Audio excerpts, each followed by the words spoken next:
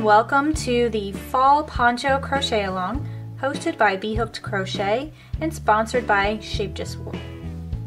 This crochet along consists of 4 different options for you to choose from, 2 neck options and 2 finishing options, and there will be 5 video tutorials explaining the process from beginning to end.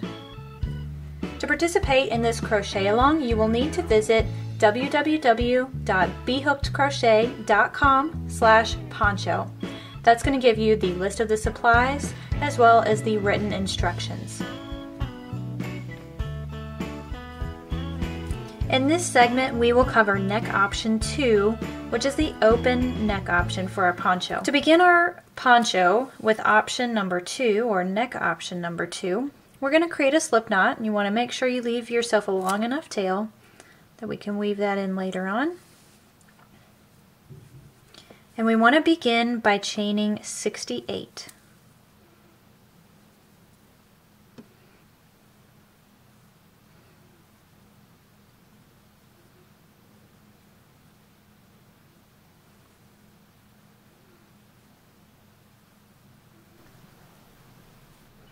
When you've finished your 68 chains, and again, you want to make sure that you have 68. That number is very important for our final stitch count when we're actually working on the body of our poncho.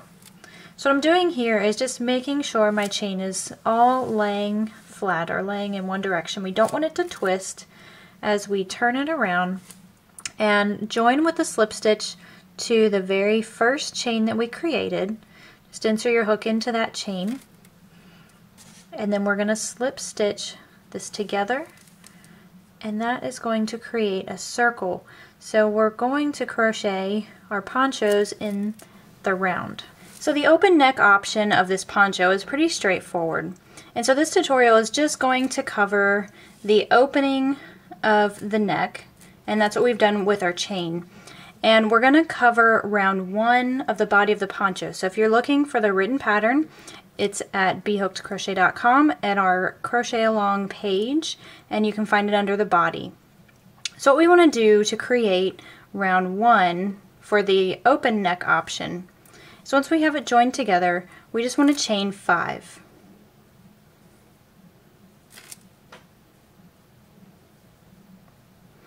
And this chaining of 5 is going to count as 1 double crochet, so 3 chains for a double crochet, and then 2 chains for the corner. So we're working on our first point.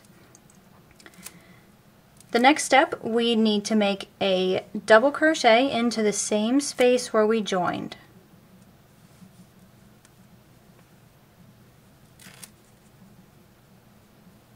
And now we want to make another double crochet in the same space. And we're going to finish up this corner when we've reached the other side. So for every point or every corner, we're going to have 2 double crochets, a chain 2, and 2 double crochets. And so what we have here is a chain 3, which is counting as a double crochet. We've got our chain 2 for the point, and we have our 2 double crochets. And once we get around to the other side, we'll add that last double crochet. Now to continue, we want to make 1 double crochet into each of the next 16 stitches. You can work these stitches into any part of the chain that you're comfortable with.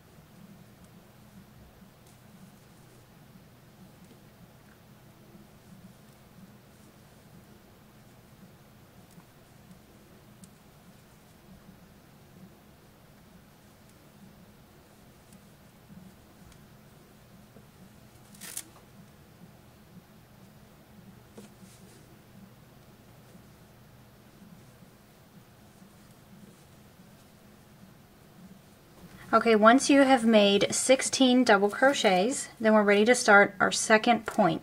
And as I mentioned before, we're going to make each point by doing 2 double crochets. This is all in the same chain, so I'm going to do 1 double crochet and then 2 double crochets, chain 2, and then 2 more double crochets in the same chain.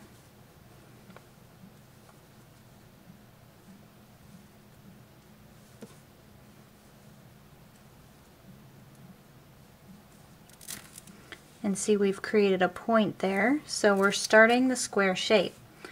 Now what we need to do is repeat that. We're going to make a double crochet into each of the next 16 chains, and then we'll create the third point.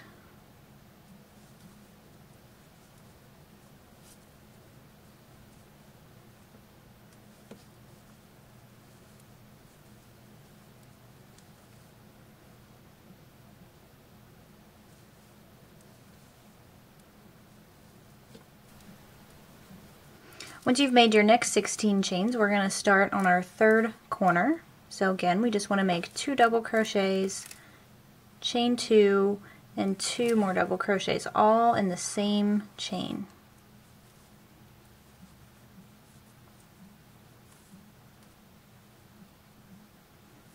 You want to make sure that you're carefully counting your 16 double crochet in between these points.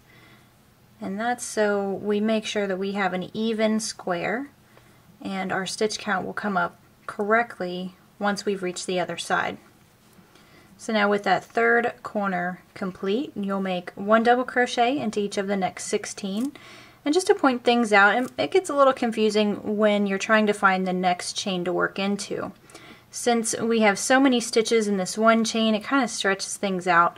But if you lay it out like this, so you've got the point in one hand and you have your chain turned the right way, you can easily see the very next V. So that's the next chain that you want to work your double crochet into. And again, just each of the next 16 stitches. So that's 1, 2.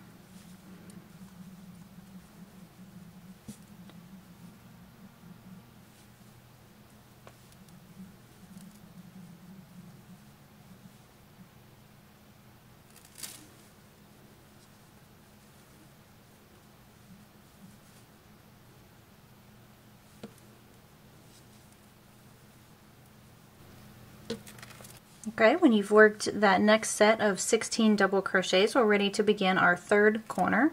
We're going to do that exactly the same. 2 double crochets, chain 2, and 2 double crochets, all in that very next chain.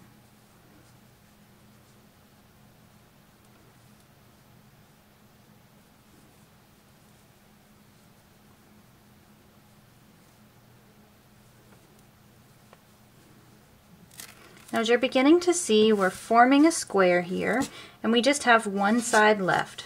So what we need to do now at this point is make 1 double crochet into each of the remaining stitches. But it's still a good idea to count because we still want to have 16 double crochets from this point to this point here. Okay, so go ahead and make 1 double crochet into the next 16 stitches.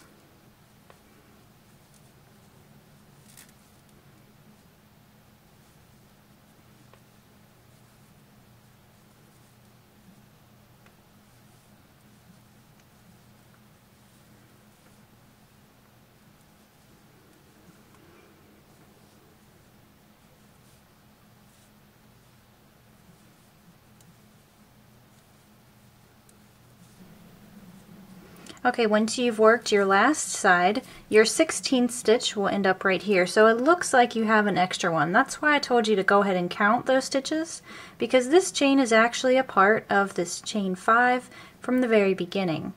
And now we need to add another double crochet to finish off this corner. And there's 2 ways that you can do it. There is the proper way and there's the neater way. And I choose to go with the neater way. So I'm going to demonstrate both and you can decide whichever one you want. Since we've made our other 2 double crochets from this gap where we joined the chain together, that's one option. You can make your double crochet right into that same space, and you'll get something that looks like this. You still can't really see the join, and the chain 3 is hidden pretty well, which is what we want. But I'm going to show you the other option that I have done for my poncho, and I just like the way it looks a little bit better. So I said there is an extra, or what looks to be an extra chain right here, but it's actually a part of this chain 3.